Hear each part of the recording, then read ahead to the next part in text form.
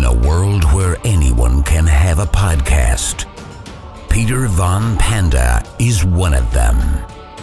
Rants are taken to a whole new level. This is the Peter Von Panda Podcast, a giant waste of time. What's happening, Panda Nation? Peter Von Panda here.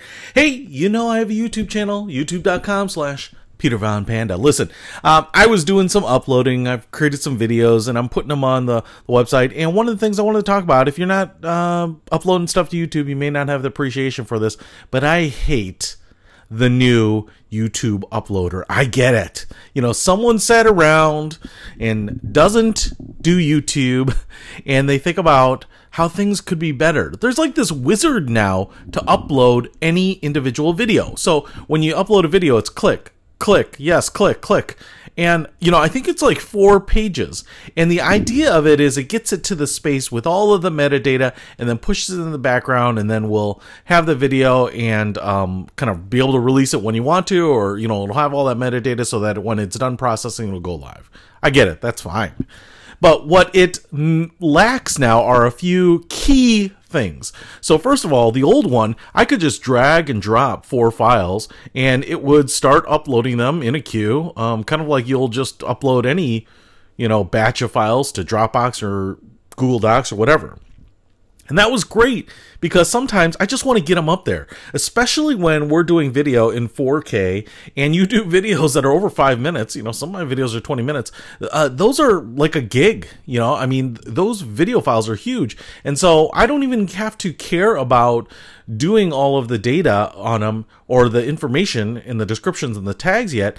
I can just get them up there and do that later, you know, because they can honestly take a long time. A friend of mine, Bricky Bobby, actually did like Lego builds. So those videos are really long. And he had asked me when he started, he's like, I'll upload some of these, you know, they're 45 minutes long or whatever.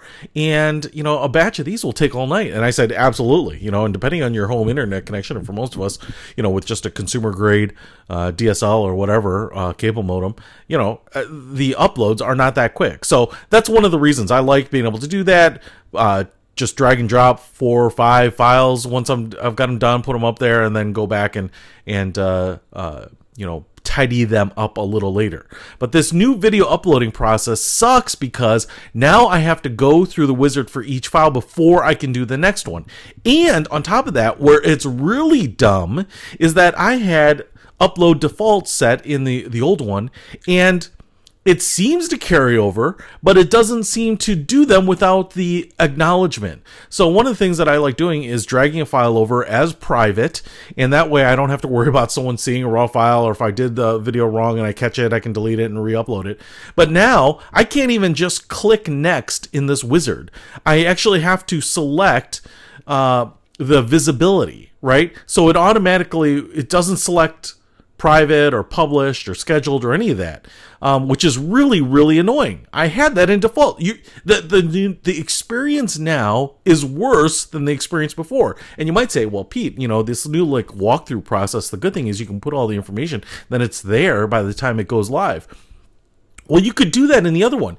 Even though I batch uploaded, say 3 or 4 files, and they'll just go in order, I can still add in all of the information, the data, video title, descriptions, and all that on that page. So as far as I can tell, there is nothing that they have given me here that is an upgrade over the old one. And in fact, what they've done is they've taken away the ability to quickly drag and drop multiple files, and they've also taken away the ability for me to just have all my defaults, stay my defaults, and not have to confirm them. So again, I think it's one of those things where people who aren't using it are thinking of business requirements in their own mind. It's the classic I know better because I know the mechanics, and not just going to the users, man. You know, and it just annoys me. It just annoys me. So I hate it. I hate the new uploading tool. It's worse all around.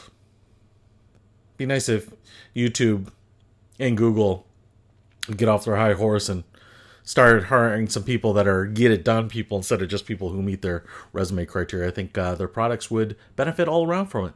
That's it. That's my rant. Peter Von Panda, out.